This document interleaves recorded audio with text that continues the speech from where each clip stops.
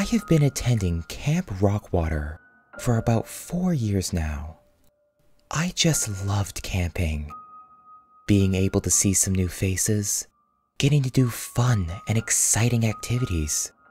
My favorite part was the river rope swing. I never wanted to leave that swing once I got on.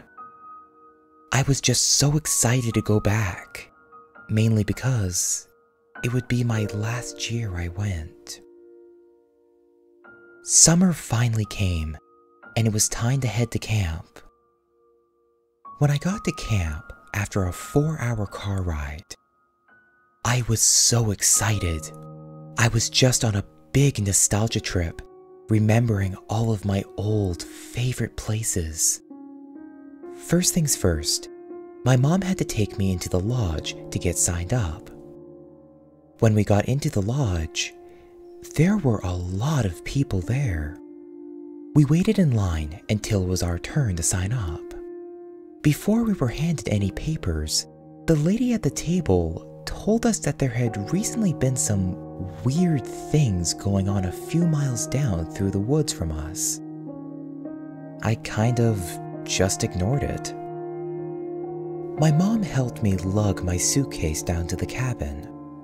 When we got there, I was so happy to see some of my old friends from last year. Kyle, one of my longtime camp friends, was sitting in a corner making his bed. Jacob, another one of my really good friends, was on the floor taking his stuff out of his bag. And who could ever forget about Brad? He was putting stuff in his closet, like baseball bats and golf clubs. As for the other two kids, I had no idea who they were, but they both seemed to like me. Turns out they were brothers. Their names were Brandon and Nathaniel, and it being their first year, they were kind of nervous. We all got settled in, and after our parents left, we sat down and started talking about past adventures in camp. It wasn't for another hour that our cabin leader arrived. When he got in, he looked at all of us with a gloomy face. He turned to us and said, "Hey guys, I'm your cabin leader for the next 2 weeks. Now, before we do anything, I have to tell you that some things have changed, and we will all have to be more cautious due to the weird things that have been happening." We were all a little uneasy, but we wouldn't let that stop us from having the best summer ever. The day continued on as normal. We introduced ourselves, played some cards in our cabin, went outside and played basketball, went to the mess hall to eat, and came back to the cabin to sleep. It was kind of odd that there was only 6 cabins full of people. Usually there are around 30. So the next day, when we woke up, it was raining. Hard. The sounds of the rain smacking the metal roofs of the cabin echoed off to the distance. The camp leader was nowhere to be found. We kids kind of sat around the middle of the cabin, just waiting for our cabin leader to get back. We started talking about ghost stories that happened around the camp. Some of them seemed completely stupid, but others were sort of scary. Outside of our cabin, there was about 400 acres of woods. In those woods, there were some obstacle courses, the chapel, and the river. There was one more thing in the woods that nobody really knew anything about because it was so far off. It was the original Camp Rockwater cabins. There were only a few of the older camp leaders that knew about it and how to get to them. Supposedly, back in the early 1900s when the camp was first established, 2 kids got into a fight in their cabins. One of them killed the other in his sleep. He had apparently taken a very heavy rock and dropped it on the other boy's head. Legend has it, that the presence of the boy who was killed still lurks about the old campground and the chapel.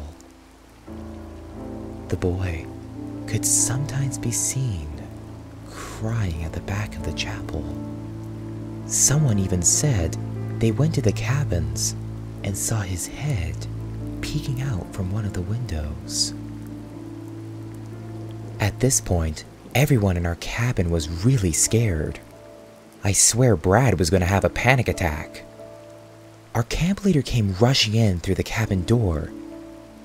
He told us that we quickly needed to pack our things and go to the lodge. We would have to call our parents in the morning to tell them to take us home. We walked all the way from our cabin to the lodge in the rain, completely drenching our stuff. When we got there, only 4 other cabins had been there. As I was sitting next to the fireplace with my cabin mates, we overheard people talking about what was going on. Someone had said that all of Cabin 6 had gone missing after returning from the chapel. Later that night, I woke all of my friends. I wanted to go and check out what happened in the woods. Though at first they were very hesitant, they still agreed to tag along with me. We grabbed a few flashlights and snuck past the cabin leaders that were sleeping near the exit. When we got outside, it was still raining, but now it was pitch black outside. This still didn't stop us from heading over to the woods. When our group finally got to the mouth of the woods, Brad and Jake just couldn't do it. They sadly walked back to the lodge through the shortcut in the gardens. All that were left were Kyle, Brandon, Nathaniel, and I. We walked slowly through the thin path towards the chapel. Every now and then, we would trip over some uprooted trees, but we still kept going. We could see the chapel ahead of us, but there was something wrong. It was very quiet. The rain had stopped. There was no wind, nor any kind of animal in sight. As we walked up to the chapel, Brandon, who was carrying all of the flashlights, just started screaming. He ran as fast as he could towards the camp and dropped his flashlight. The light was shining up towards the chapel, and through one of the illuminated windows, we saw a face of a child crying. We all screamed and started to run towards the camp. Out of fear, we lost all sense of direction and had no idea where we were. We came up to the ravine that led down to the river. There was a small black figure that blocked our path. Our only way out was taking the ravine. The 3 of us began scaling down the side of the ravine, and we noticed another figure, but of our own. I shined my flashlight down a ways, and there was Brandon, lying dead. Head smashed in, blood everywhere.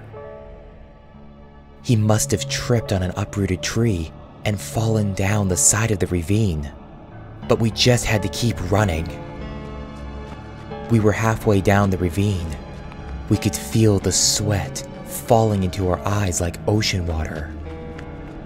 And there it was again, a figure of a little boy standing at the end of the ravine, waiting for us to play with him.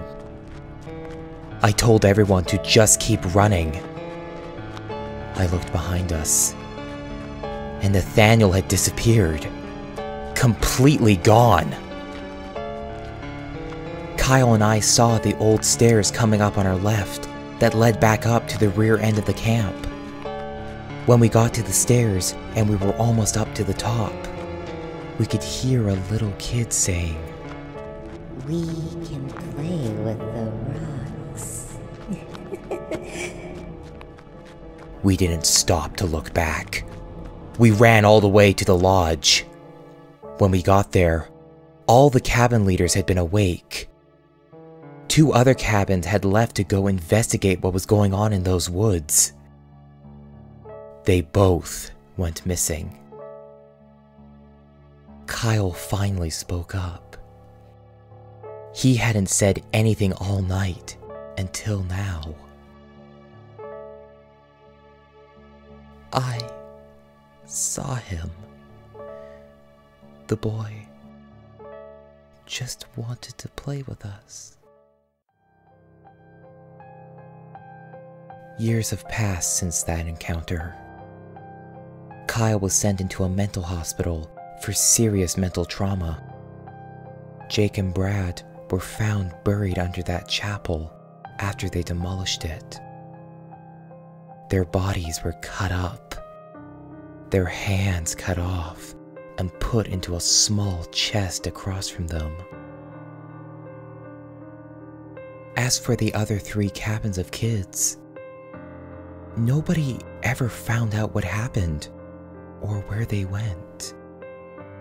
Or maybe they just didn't care.